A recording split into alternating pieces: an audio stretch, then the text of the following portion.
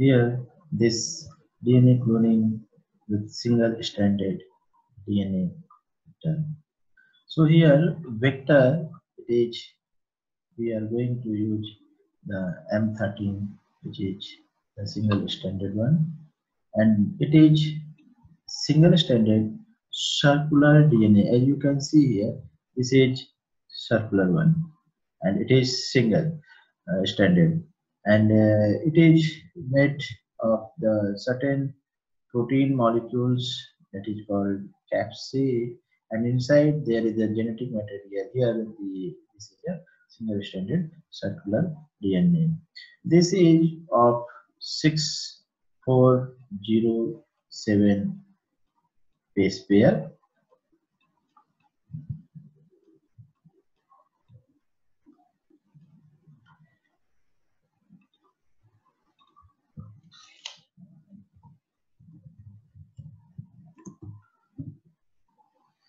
This is also homologous with FD and F1 phage. There is approximately 97% homology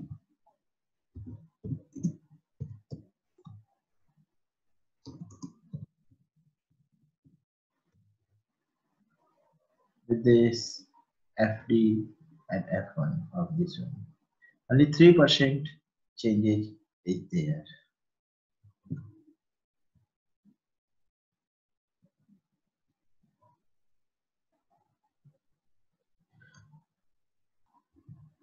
Here, this age, there is no problem with the as it was in the lambda phase, which is the double-stranded linear DNA. There was a problem of the size, gene size insert, but here is no problem.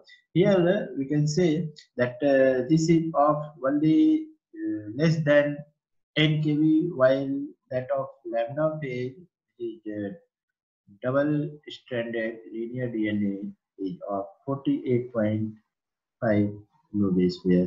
So this follow the rule of that the page, or we can say the vector, should have the low in size or low in molecular weight.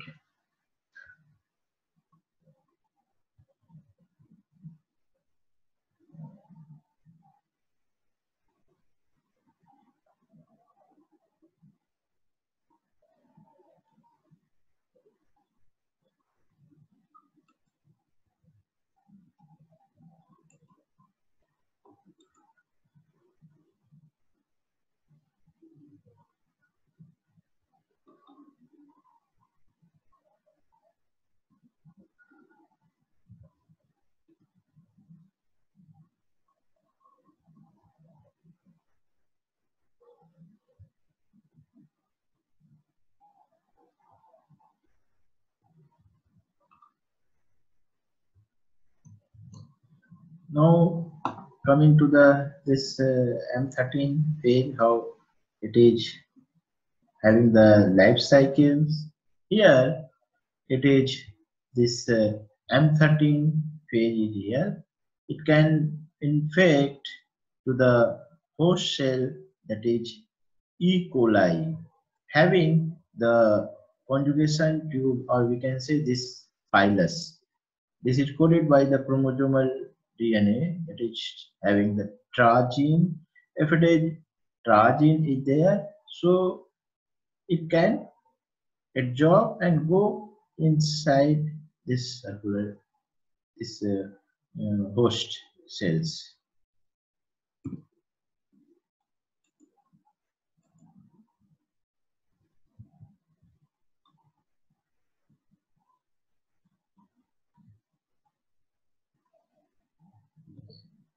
It can form after the going inside. It will going to start replication. It will form around hundreds of the replicative form, This one will be around hundreds in number, so that there will be the no load on the cells.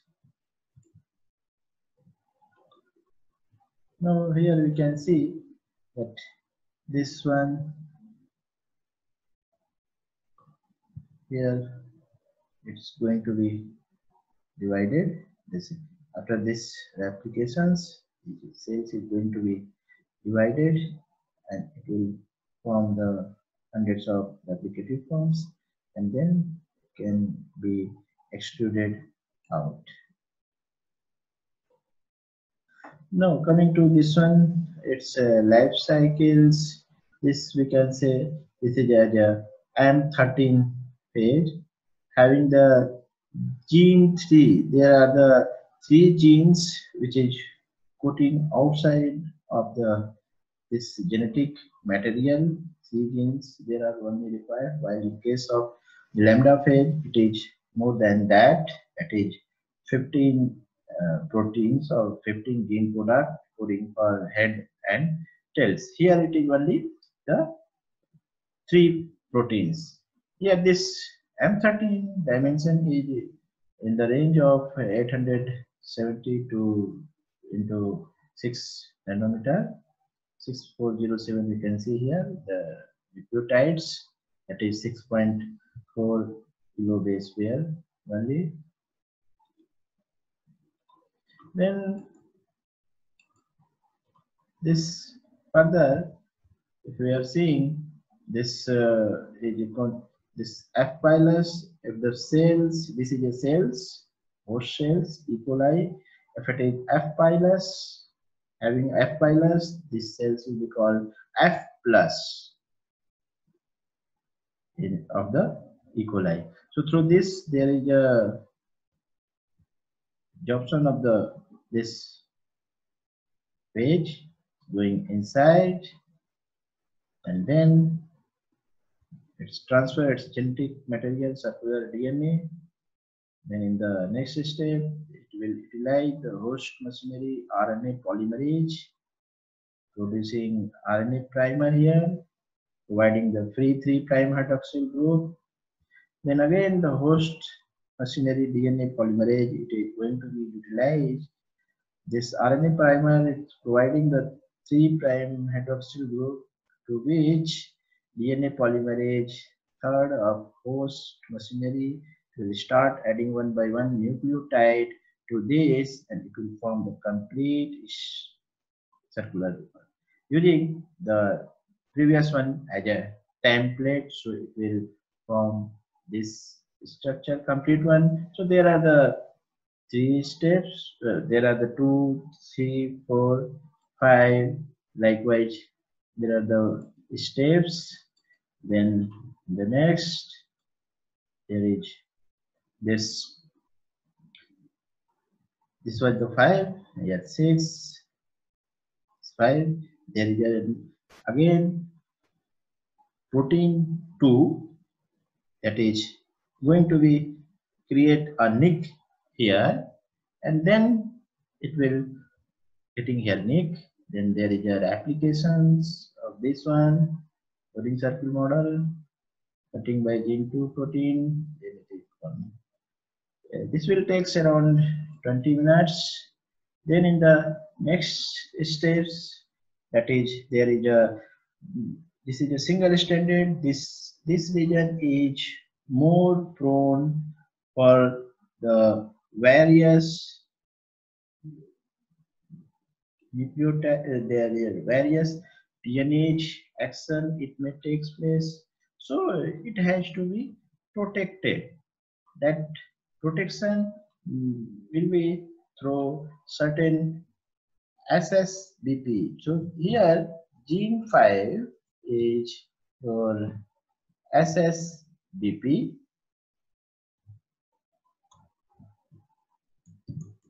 that is your single stranded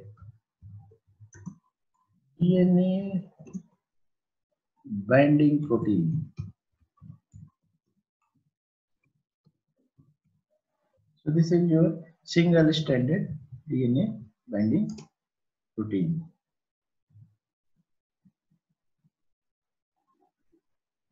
SSPP.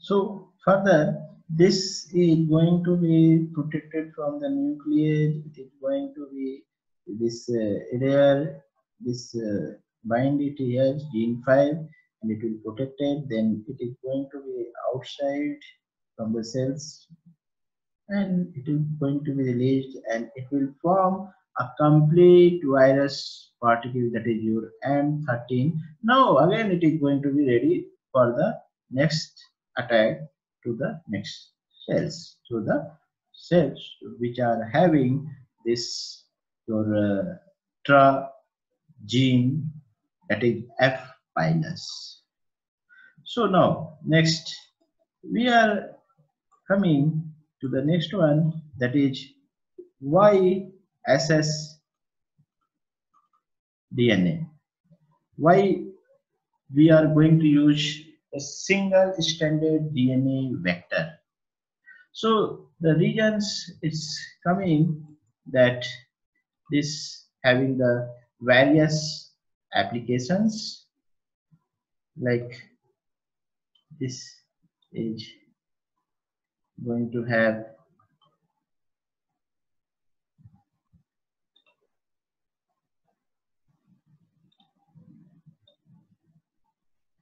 various applications, DNA sequencing, that is in the case of the DDNTP, that is your dideoxynucleotide triphosphates.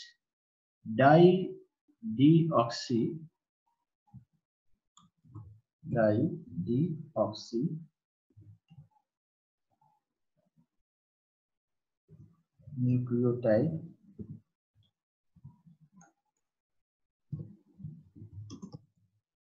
triphosphate.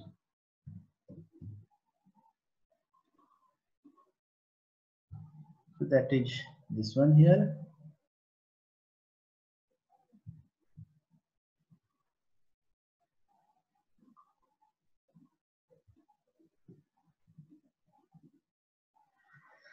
Next one, there is a single stranded DNA is required for that. Again, there is a alluvial nucleotide directed mutagenesis, that is also called with the name site directed mutagenesis. There is a mutation at a particular site or particular your nucleotide regions, and then third one, that is probe preparation. So for the probe preparation also the single stranded DNA is required. And next one, that is also the equally important, and nowadays it's used for from the various researchers also, phage display technology. Since here the protein is expressed on the outer surface, that if it is tagged for that, so it is going to be expressed and it can be purified very easily. So it can be used for that also.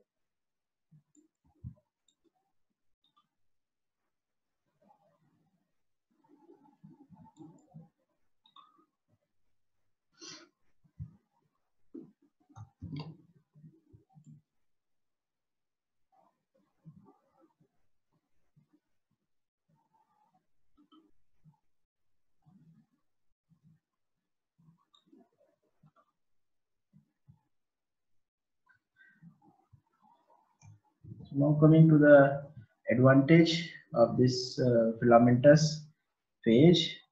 So this filamentous phage DNA is single-stranded DNA in the native stage, whether it is going to be infecting or not, it will be remain as a single-stranded circular in nature. Once it is going to be infected to the cells of E. coli, it is going to be replaced to or with to the replicative form, that is double-stranded circular. That is an intermediate form. This can be purified as such, just like a plasmid, and which can be manipulated also, just like a plasmid. So now this, there is a advantage, further advantage of this phage DNA replaced with the single stranded DNA, and this replicating form double stranded, here single stranded and double stranded circular. So both this can be transformed or manipulated to transform to or transcripted to the E. coli, which should be competent enough, so that now it will be able to form either in the black form or in the colony form, depending upon the conditions. So there, this is a it's a second advantage over others. The third one, that is a phage particle size. Phage particle size is it's depend upon the viral DNA which is going to be introduced or cloned. So as the viral DNA is going to be increased, the size of the phage particle is also going to be increased. So no packaging constants remains in this. So this was all about the phage M13, which is single-stranded DNA cloning vectors used in recombinant DNA technology. There are the various vector based on this, like one of them is a PG and TAG vector used for various cloning purposes, and there are the various. So thanks for seeing.